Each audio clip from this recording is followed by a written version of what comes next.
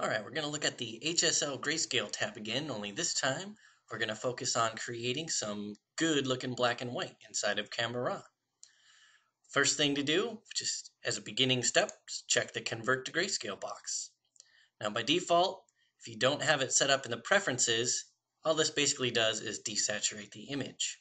But if you go up to Preferences, and under the default image settings here, by clicking the Apply Auto Grayscale Mix when converting to grayscale, let me uncheck this. Since this is a RAW file, all the color data is still there and it can be retrieved at any time. But with that option that we just selected in the preferences, the next time you convert to grayscale, Camera RAW automatically applies its own mix, which I recommend because it's a great starting point. And you might notice that the grayscale mix sliders are very similar to Photoshop's black and white adjustment. Except for one thing, we now have control over oranges and aquas. So the Camera RAW grayscale mix has two extra sliders and colors that we can change. For example, I can change the oranges, the orange values, and make them darker or lighter. I think I'm going to darken up these greens here and all the foliage here. Maybe lighten up the red. And you can see how you can really fine-tune your black and white. And after you get a decent mix here in the grayscale mix, you can also fine-tune it even further inside the basic tab controls to really polish off that black and white. And to get a good feel of where you are, you can always click the Preview tab, which will show you your image when you first open it up in Camera RAW and the current settings.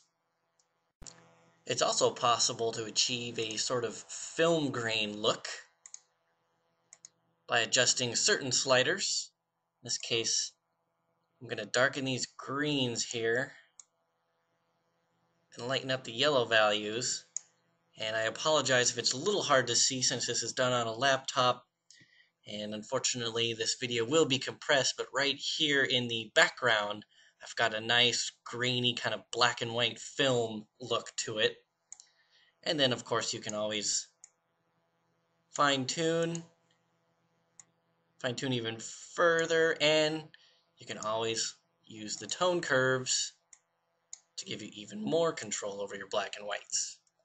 And on top of creating awesome looking black and white, we also have the ability to add a tint to the shadows and the highlights independently. So I'm going to convert this image to grayscale here.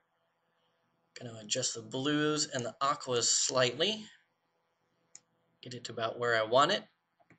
Then under the Split Toning tab, which is just to the right of the HSL Grayscale tab, as I said, you can change or you can add a tint to the highlights and the shadows independently of each other.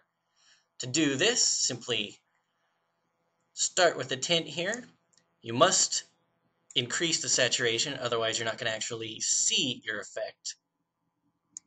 And to get a good idea of what color you're actually going to tint, if you press and hold Alt, that's Option on a Mac, it'll temporarily show you the color. It basically boosts the saturation to 100 to give you a good indication of what color you're using to apply the tint to the highlight or the shadow. So apply your tint here.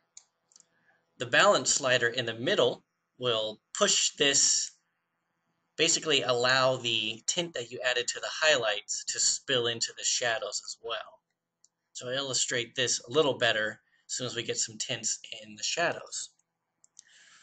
So right now you can either just keep it so that it's a single tone or a single tinted image, or you can also achieve some interesting sort of cross-process effects by adding a tint to the shadows as well. So I'll add a green tint to the shadows. Now you can really see what the balance does by pressing the balance all the way to the right. That's basically pushing all of the highlight tints into the shadows, and it does the opposite by pressing or moving the slider all the way to the left, in which all the shadow tints gets pushed into the highlights as well.